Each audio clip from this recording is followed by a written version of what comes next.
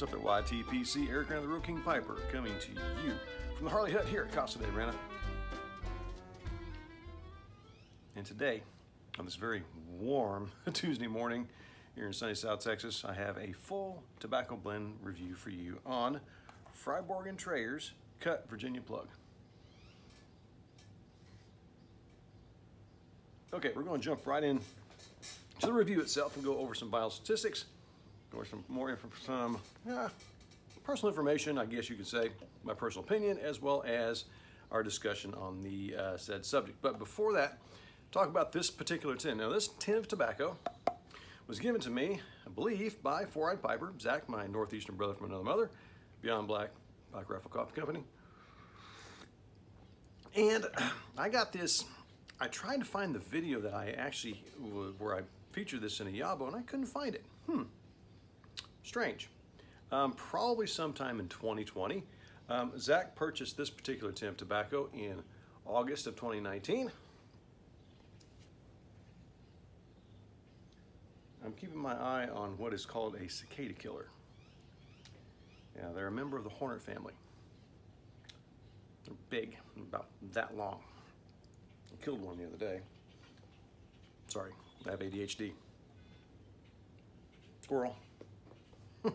Okay, so back to what I was saying. So that's when he bought this particular tin. He bought this at a local tobacconist because it has the price tag on it.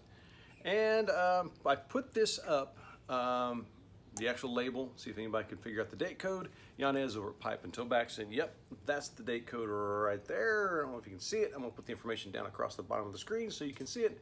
But that date code means that this tobacco, blended, tinned, let's just say born on, in November of 2018. So this thing has nearly 4 years of age. So as we go through the review, keep that in mind. Everything I'm gonna be talking about is because the tobacco is almost 4 years old.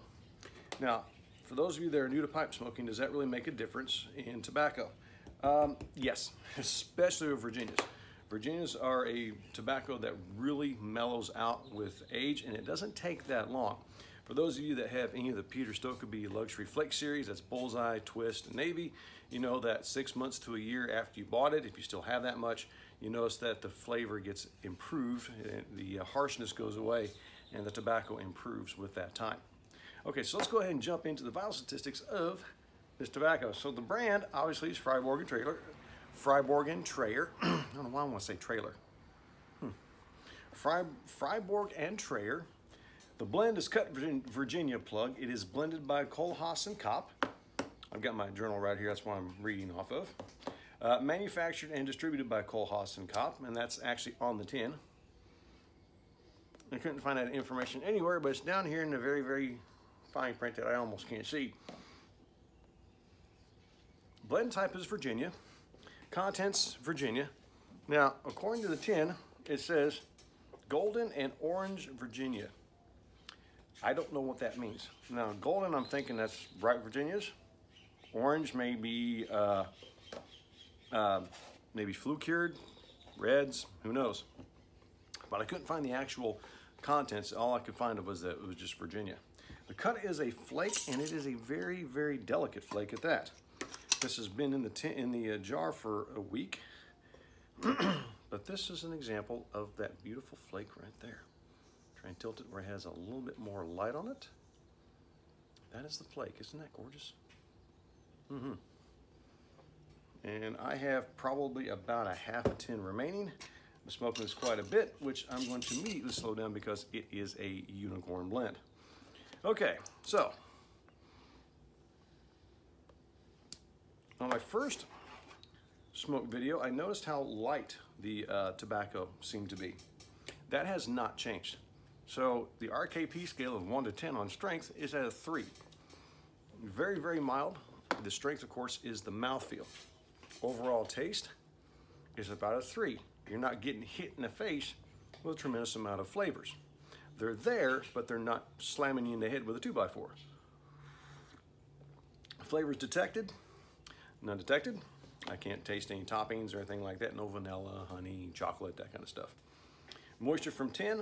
Remember, this is a flake, and it's about average, a little slightly higher than average. only because it's a flake and my filter is coming out slightly moist. Nicotine, none detected. I'm not detecting any kind of a nic hit. Okay, so let's start off with the tin note. This is my favorite part when it comes to Virginias.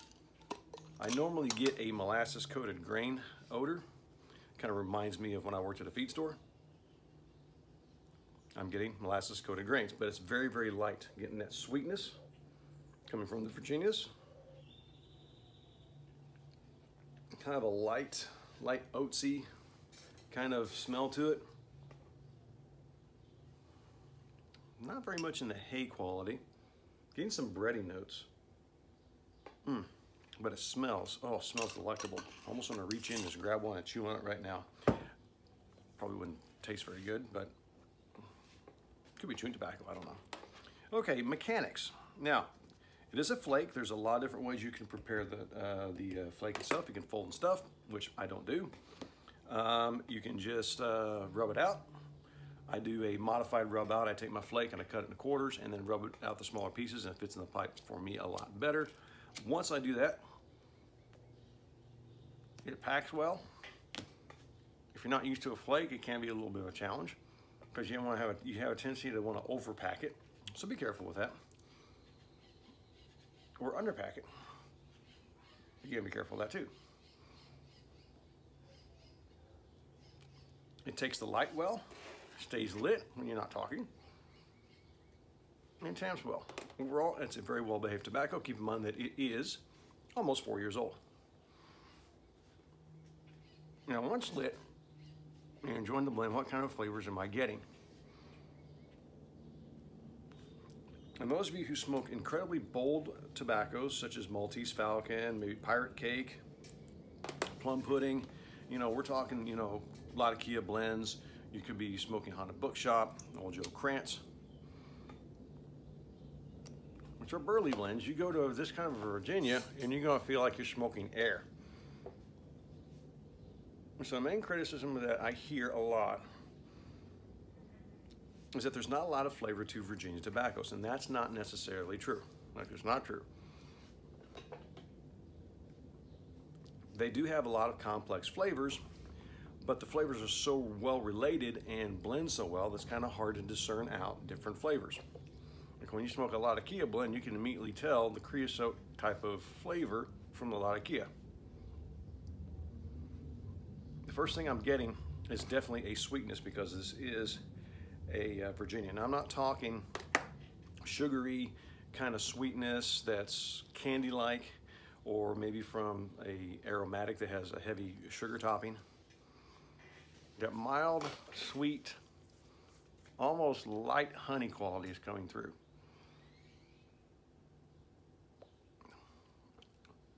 I'm not getting a lot of heavy bready notes.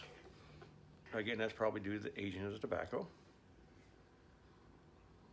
I'm getting light citrus sweetness to it, along the lines of orange and lemon, which is mentioned on the tin, so I tend to agree with that. I'm not getting any of the, I'm getting a little bit of grassy notes. You know, what's unusual as I smoked this, I didn't think there was a lot of sourness to this particular tobacco, but there is a little bit. As I smoke the blend, I find myself reaching for my drink a little bit more often to wet my whistle.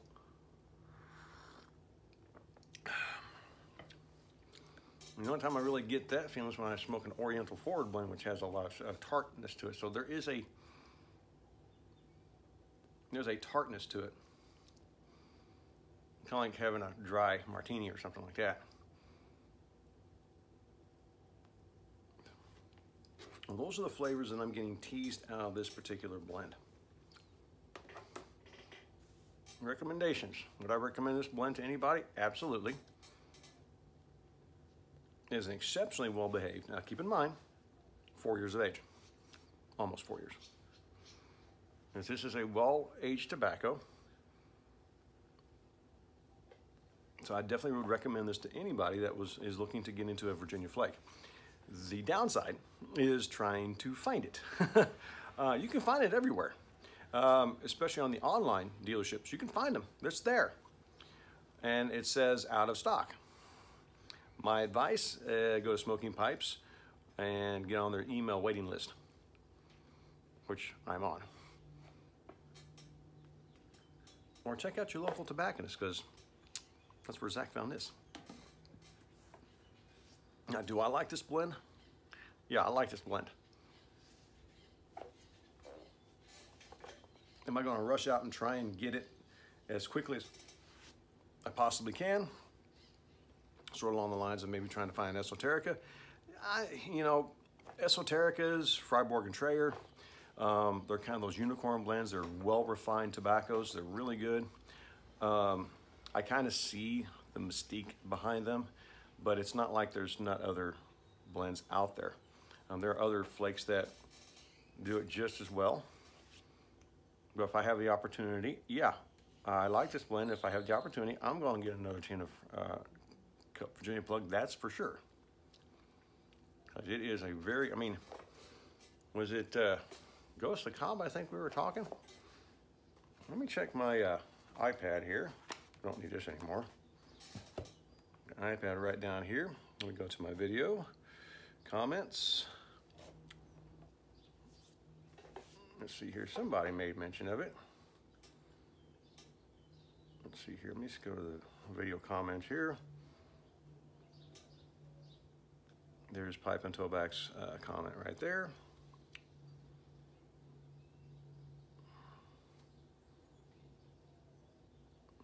You know, try to play right there. So I'm going to go to my actual comment section here, the full comments. Yeah, Smoking the Ghost. Yeah, Smoking the Ghost. Not Ghost of Cobb, but Smoking the Ghost, my bad. Mentioned that, yeah, this is a semi-unicorn for Virginia smokers. I agree.